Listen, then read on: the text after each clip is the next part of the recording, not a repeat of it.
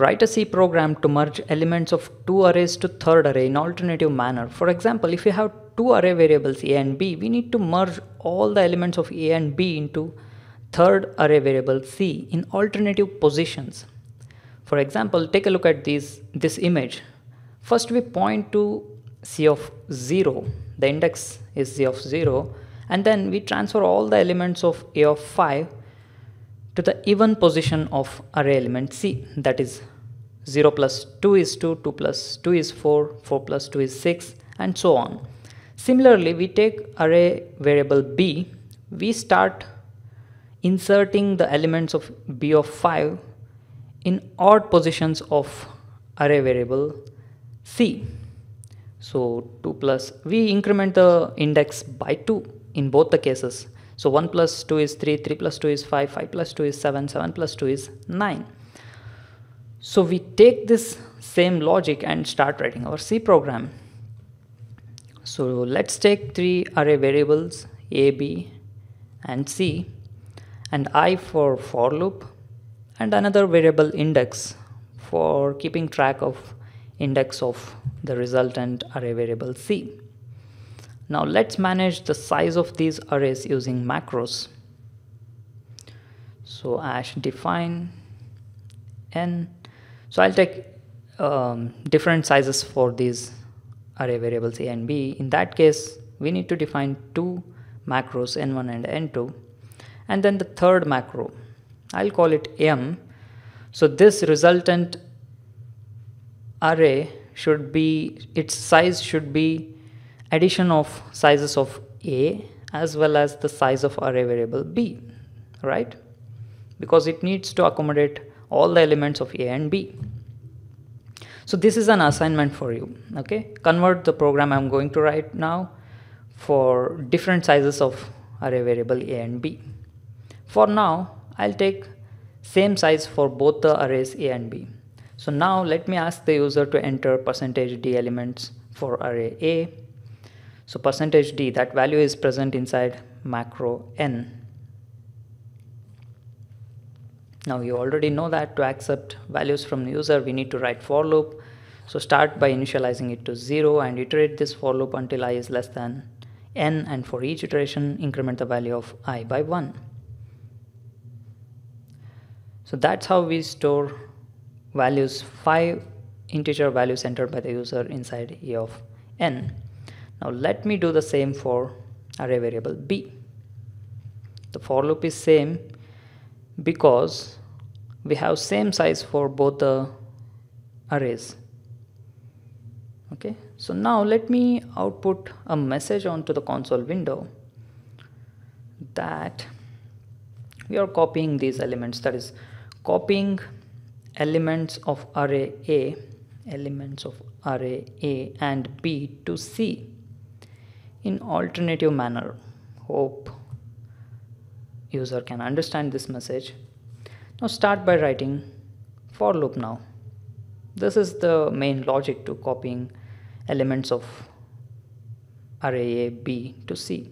So let's start by copying elements of A in even positions starting from index 0. So now C of, I'll write index is equal to A of I. So I varies from 0 to n minus 1. In this case n is 5, so I varies from 0 to 4, right, to fetch all the individual elements of array A, and then we start storing it inside C of index plus plus. So let's initialize index to 0. What happens is, so C of 0, C of 1, C of 2, C of 3, C of 4 will have whatever is present inside A of 0, A of 1, A of 2, A of 3 and A of 4. That's not what we want. We want to store the elements of A in even positions starting from 0, right? In even positions only starting from 0. So let me initialize index to 0 to start with.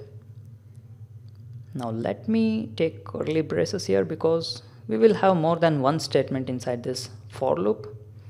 So let me cut and paste this. Let me remove this plus plus because we are not in need of incrementing the value by 1. We need to increment the index value by 2 actually. So 0 plus 2 is 2, 2 plus 2 is 4, 4 plus 2 is 6, 6 plus 2 is 8. So we get it, right? That's what we need. We need to store the individual elements in even positions of array variable C starting from the index 0. Hope we got it. Now let me copy and paste this. Similar logic to copy the elements of B to C. So we need to start the index from 1. That's it, I guess. 1 plus 2 is 3, 3 plus 2 is 5, 5 plus 2 is 7, 7 plus 2 is 9. So this accomplishes our task. So we merged the elements of A and B into the third array C in alternative positions. Okay, so we accomplished the task. Let me output the result onto the console window now. So array elements of C is CR because there are multiple elements. Just the grammar, don't worry, it's not syntax. So for loop, little change here. Index starts from 0, so I less than M, not N. Okay, so I plus plus. Now just print the elements of the array C of I. That's it, I guess. That's it. What is M here?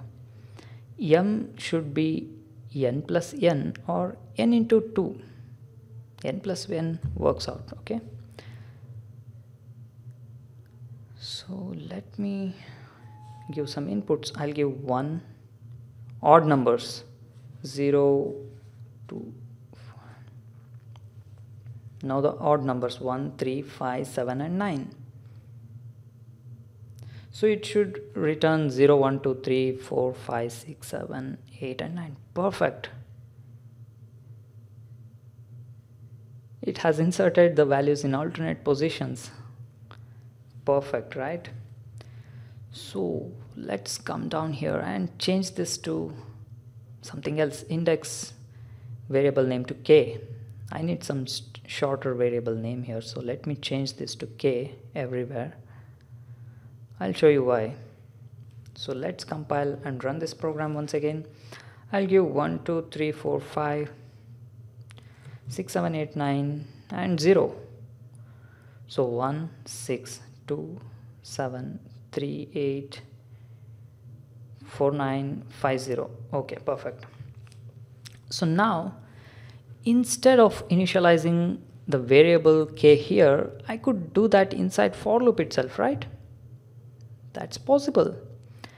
Now I could even remove this and do K is equal to K plus 2 here, and that works perfectly. So let us remove this here. So again we have only one line of code inside this for loop. Similarly we will do the same for second for loop. So remove this too. We have just changed the initial value of K here. For first for loop initial value, that is index position, is 0. For second for loop index position is 1. That's it. K value is 1. That's it. That's the only change here. So I'll give 0, 2, 4, 6, 8, 1, 3, 5, 7, 9, 7 and 9. So it should give 0, 1, 2, 3, 4, 5, 6, 7, 8 and 9. Perfect. Okay.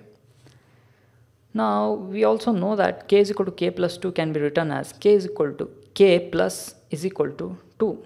That's the same. It's called assignment operator. Okay. That works same. So I'll enter 1, 3, 5, 7, 9, 2, 4, 6, 8 and 0. So 1, 2, 3, 4, 5, 6, 7, 8, 9 and 0. That's working properly.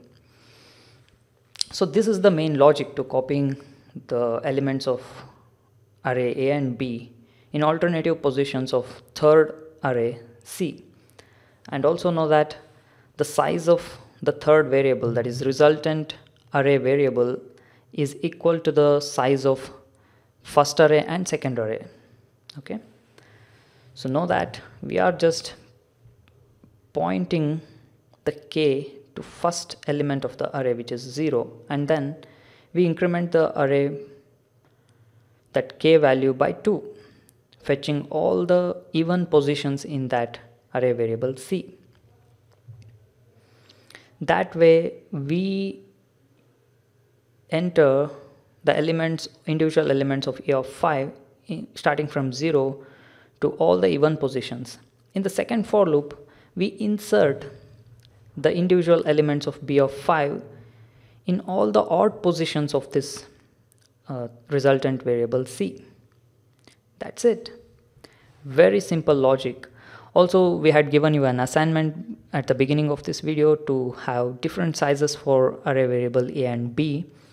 So if you have done that, good, great. If you have tried and didn't get it, or you got it, please visit the link present in the description section of this YouTube video and cross-check your program with ours. We have written that and published there. So please visit the link present in the description section of this YouTube video for source code, notes, and discussion about this topic. Please stay subscribed to our YouTube channel and blog. Also share this video with your friends on WhatsApp, Telegram, LinkedIn, Twitter, Facebook, etc. And please do not forget to like this video on YouTube. Thank you.